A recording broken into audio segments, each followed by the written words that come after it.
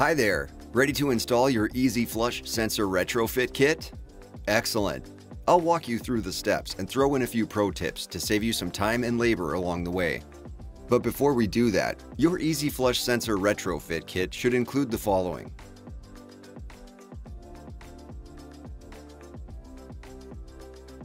Here are some of the recommended tools for installation.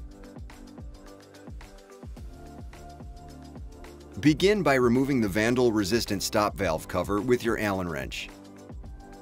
Shut off the water supply by turning the stop valve screw clockwise until it turns no further. Next, flush the remaining water by actuating the manual flush valve handle. Remove the manual flush handle with a smooth-jawed wrench. Now we're ready to install the Easy Flush sensor assembly.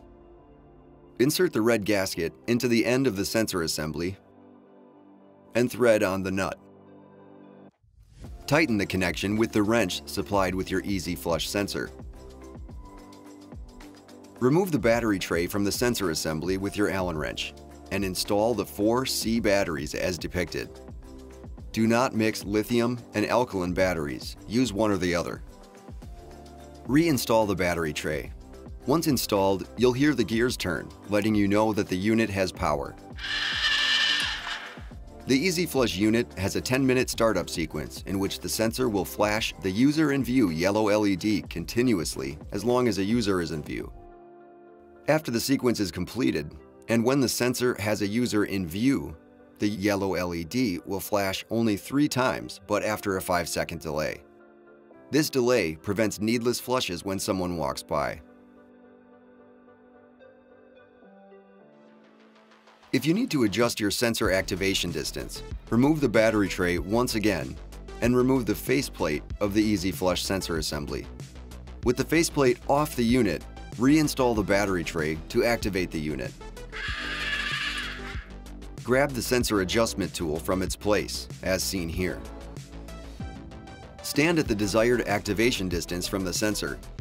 Using the sensor adjustment tool, turn down the sensor sensitivity all the way, and then slowly back up until the yellow LED begins to flash.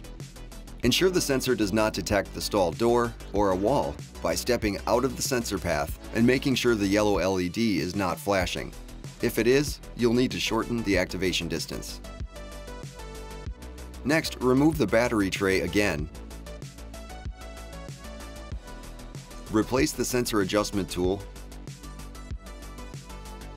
and the cover, then reinstall the battery tray. Open the control stop valve with your flathead screwdriver to turn on the water to the unit. Then install the vandal-resistant stop valve cover. The flush valve is now ready for normal operation. I hope you found this installation video helpful. If you encountered issues, you can reach out to ZERK's expert team for support. And check out our library of other how-to videos on our YouTube channel.